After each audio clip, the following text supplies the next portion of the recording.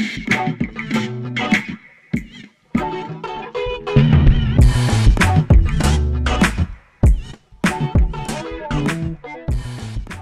everyone, welcome back to the vlog. Wanted to give you guys an update on where we're at. Currently right now, this is where we are. We're only down about like $300 total, which is huge because we were down like 2,000 at one point, if you guys remember, like a few weeks ago or a month and a half ago or so. So making a lot of progress.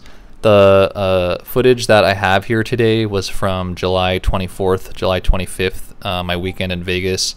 I was allowed to film at the Bellagio and Aria a bit, so I only got Bellagio footage though, just because the Aria I didn't have a good seat and stuff. So really good sessions overall. Came out positive from Vegas, which is, you know, always good. And this is a pretty exciting session. There was a lot of action, so I hope you guys enjoy it. But yeah, so here it is. So one of my first ever hands at Bellagio, I pick up pocket kings and under the gun +1 opens to like $25 or so.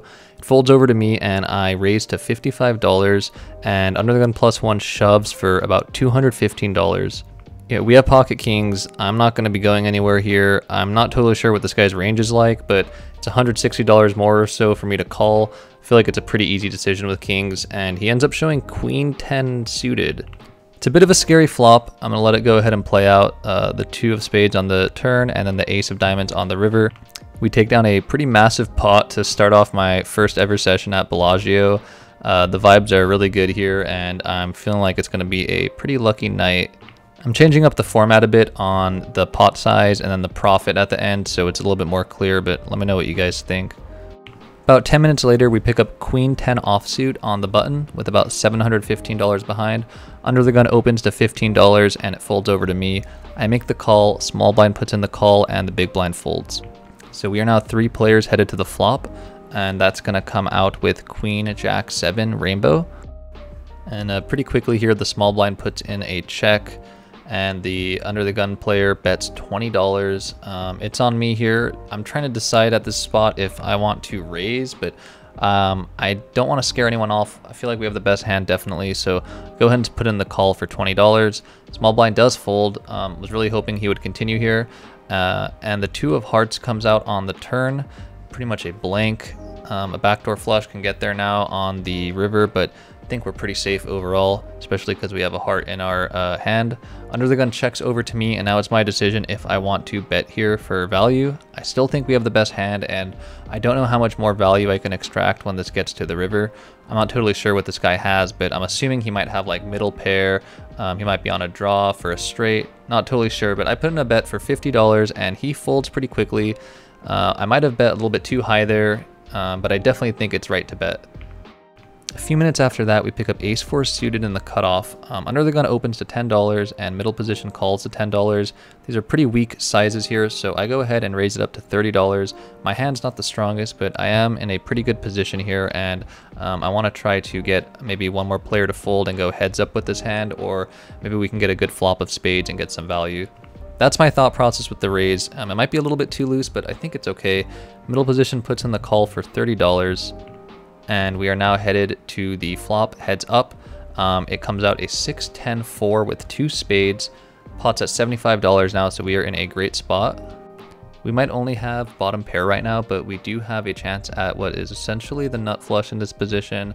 I'm feeling good when the middle position bets $50. I think it's safe to continue on at this point, considering that we at least have a pair for some decent showdown value, and we also have an ace for the chance at that nut flush. So I go ahead and put in the call, and we're off to the turn, which is a jack of diamonds. I'm not completely sure this card is good for me at all. It makes it a little bit harder for me to bluff, I think, if he has something like jack 10 or something along those lines, you know, which is definitely in his range. But he goes ahead and checks, and I check back. The 2 of clubs comes out. Try to do some pot control, but he overbets and shoves to $550. And I'm not really even sure what I'm thinking about at this point. I guess I'm kind of just like, you know, should I try to do like a crazy hero call, because his line's not really making much sense. I don't know if he like hit a set and or a 2 pair and he's just like, you know what, I'm just gonna try to get this guy to think I'm bluffing and go all in. But Yeah, we lose like 80 bucks. Not sure why I thought so long there. I guess I was trying to be a hero, but yeah. Well, no need to be a hero when we pick up pocket jacks. On the next hand here, we are in the cutoff with about $700 behind. Under the gun limps, and I see a raise from the middle position to $15. You know, I'm in the cutoff, I have pocket jacks. I feel like a raise is in order here, so I go ahead and raise it up to $45, hoping to eliminate most of the players and maybe go heads up with jacks. Think that'll be our best chance of winning this pot here. So it folds over to middle position and he puts in the call for $45. My plan worked out and we're now heads up, which is what we wanted. The flop comes out ace 10 jack. We hit a set on what I believe is a pretty wet board here though. There's a flush that can get there, there's a straight. I kind of want to charge these draws, so when I see the middle position check, I definitely want to put in a bet here to charge a draw. I only bet $30, which I think is actually too low. I want to charge a bit more, but he folds anyways, so I guess it worked out. I think on a board like that, it's probably better if I bet, even though I have a set, just to make a flush and straight have to pay to continue. Shortly after that, we pick up ace queen offsuit on the button. I have about 650. I've been going up and down. Nothing crazy has been happening, but it limps over to me and I go ahead and raise it to $20 here.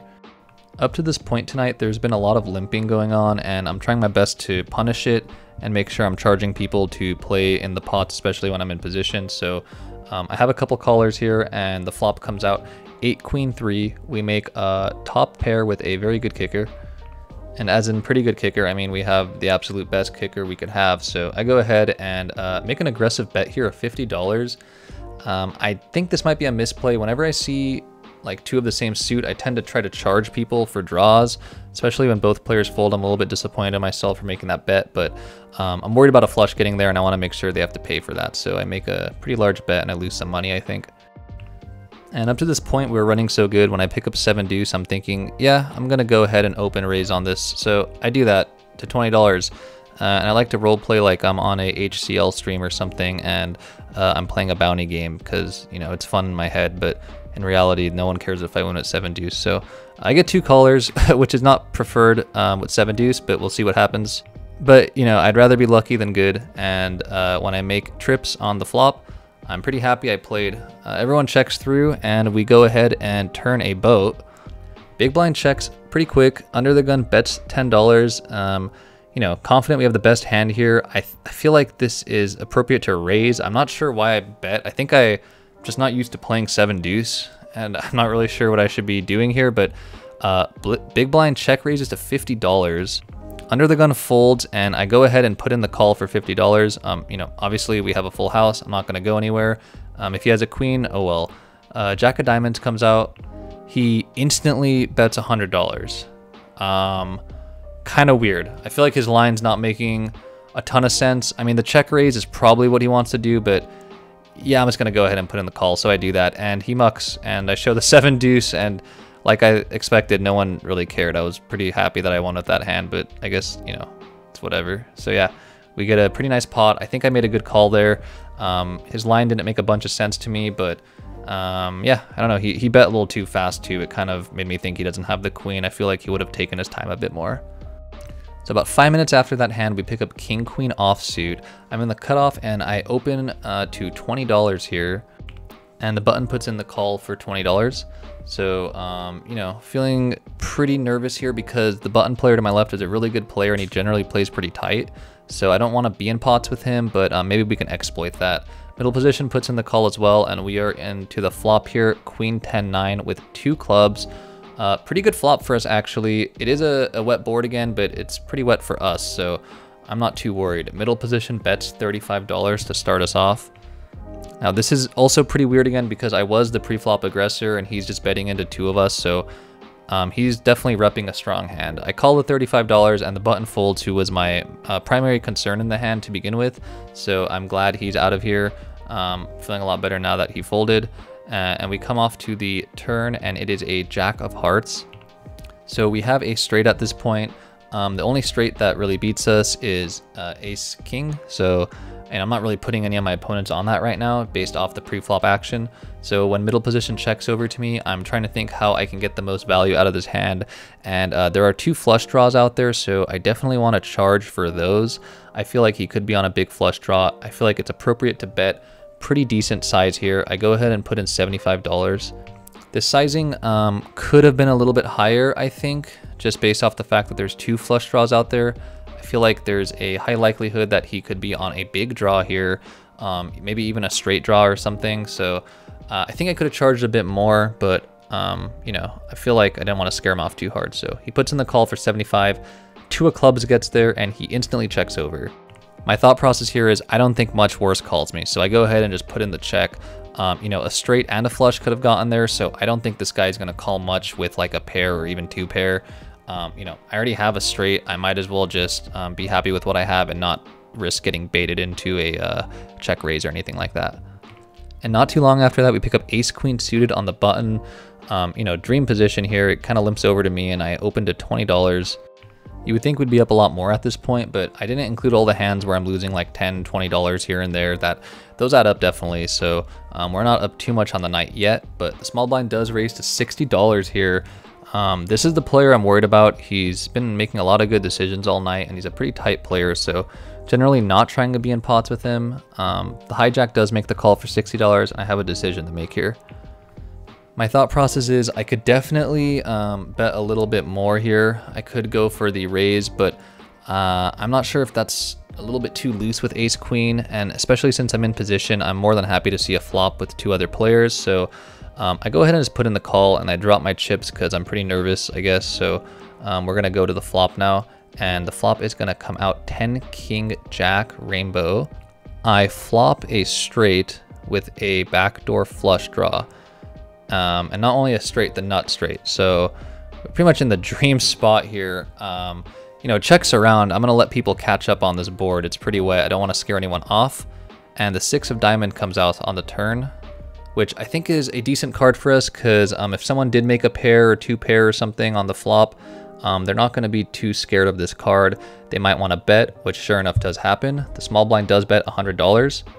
Honestly, in my head right now, with how tight this guy is, I'm thinking he might be having like, you know, pocket aces, pocket queens, something like that. You know, maybe even a set. He could have had kings or jacks or something, maybe even 10s. Hijack folds. It's on me now to make a call. I'm deciding here if I want to raise. I think the most value I can get is let this guy keep betting, so I go ahead and make the call. I want to make it seem like I'm making a hard decision though, so you know, he doesn't think I'm just putting in the call and stringing him along really fast. 7 of spades comes out. We effectively have the best hand here. I'm not worried at all. He instantly shoves. I'm not going to slow roll him. He doesn't even show me what he has, so I think he was just trying to bluff me all along. And yeah, we take down a massive pot, $520. The guy was bluffing into me, so yeah, pretty unfortunate for him, but got lucky on that one. Next, we pick up ace queen offsuit in the hijack position. I have about 1375 behind. Middle position opens. I call. The button calls. And now we are 3 players headed to the flop. Just kidding. Small blind also called. So we're actually 4 players headed to the flop. And that flop is going to come out ace jack 8 with 2 diamonds. Pretty good flop for us again. We have top pair with a really good kicker and a backdoor flush draw. It checks around. Pot's at $85. And the dealer forgot that it checked around, so he's just verifying with us again, but we're like, yeah, it checked around. 6 of hearts come out on the turn. Still believe we have the best hand at this point. I'm not too scared of much else. Small blind bets out $30, and the middle position folds shortly after that. I still have another player acting after I do, so I go ahead and just put in a call, but I do think a raise might be appropriate here, just to try to take down the pot now, if he's on a flush draw or something like that. But button goes and folds, and now we are off to the river, which is a king of diamonds.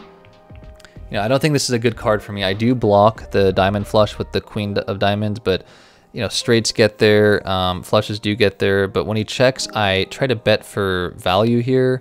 I don't know what worse will really call me. That's why I kind of make the bet really small. I'm thinking maybe a jack would call me, or a worse ace might call me. So that's kind of my thought process there. When he puts in the call, pretty sure we have the best hand here, and we do. He doesn't even show me. We take down a nice pot. I think I could have maybe gotten a little bit more value out of that hand, but I didn't want to bet too much. Considering the hands I was targeting, I think would have been a little bit scared if I bet a bit more. Not too long after that, we pick up 10-9 offsuit in the big blind. The cutoff opens to $15, and the button and I put in the call for $15. We are now 3 players headed to the flop, and the pot's at about $45 at this point. 10-4-7 comes out. I go ahead and check. The cutoff checks. We have top pair and a pretty okay kicker, I guess. The button bets $20, and I'm comfortable continuing here with top pair, so I go ahead and put in the call for $20. 4 of clubs comes off on the turn, so we now make 2 pair, and I still believe we have the best hand. I go ahead and just check though to do some pot control in case anything happens, but it checks over to the button and he shoves for his remaining stack of about like $55, I think. I didn't take the best notes here, so trying to do with what I can, but it looks like about $55 he shoves, and I'm thinking here, you know, someone has to act after me. He doesn't seem too strong based off his line, so I'm okay with making that call. Cutoff folds instantly, so pretty happy with my decision. 7 of clubs comes out here. So I'm not really sure what happened here. I didn't write down what he had, and I can't really see. It looked like a 5 and something else, like 5x, and we win with 2 pair, 10s and 7s, so that was pretty good. Good hand for us. We take down a pretty nice pot for a small profit there. So some time goes by, and I pick up ace-queen offsuit in the hijack. I go ahead and open to $25 after it limps over to me, and the cutoff calls at $25, and the small blind jams for $200. He's been kind of tilted all night, so I'm feeling a little bit like his range might be a bit wider than generally like how he plays, so I'm really debating this call here, and I go ahead and actually just put in the call even though the cutoff has action after me, but I go ahead and show my ace queen, and he shows ace jack. The flop comes out 4-7-6 with 2 spades, then the 9, and the 6 of diamonds comes out, and he missed. So we won a pretty silly hand. I think I played a little loose there, but it paid off. This was one of my last hands of the session, so that's pretty much wraps up the Bellagio session. Hey everyone, thanks for watching that video. Hope you guys liked it. There was a ton of action that night. I ended up leaving up $1,000. We bought in for $500. And I cashed out $1,500, so you know, super good session. I played a couple more hands after that last hand and lost like $50 or $100 or something like that. So you know, after everything was done though, I left up $1,000, so super happy. You know, we're back on the right path here to becoming a winning player, I guess, almost positive, which will be cool. So I did play in Aria and Bellagio the day after that. I had a small win, I had a small loss, but overall we're almost back to positive. So yeah, thanks for watching, and I will see you guys in the next one.